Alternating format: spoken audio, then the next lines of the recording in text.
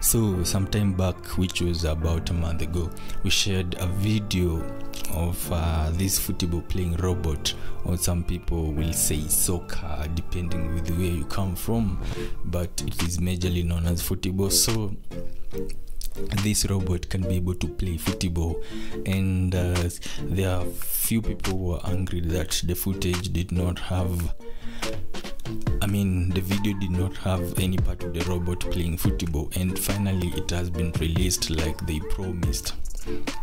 So they had said that they will be training the robot and the footages will be posted, and they have finally posted some footage of the robot. You can be able to see it on your screen right now as it tries to play the game, and they have said that they're finding some challenges with it when it comes to playing outdoors.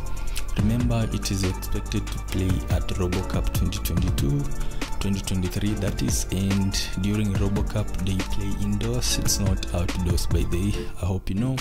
So some of the challenges that they say they are facing right now when it comes to outdoor training is to do with the robot overheating due to direct sunlight and environmental noise that affects the robot's perception. Now when it comes to robots, perception is very important, because the robot needs to know how to tell the position of the ball in real world, like where's the ball. That's when it knows that it needs to kick the ball, and maybe with how big pressure, how small or how much pressure does it apply to the ball to be able to kick it well so as to score.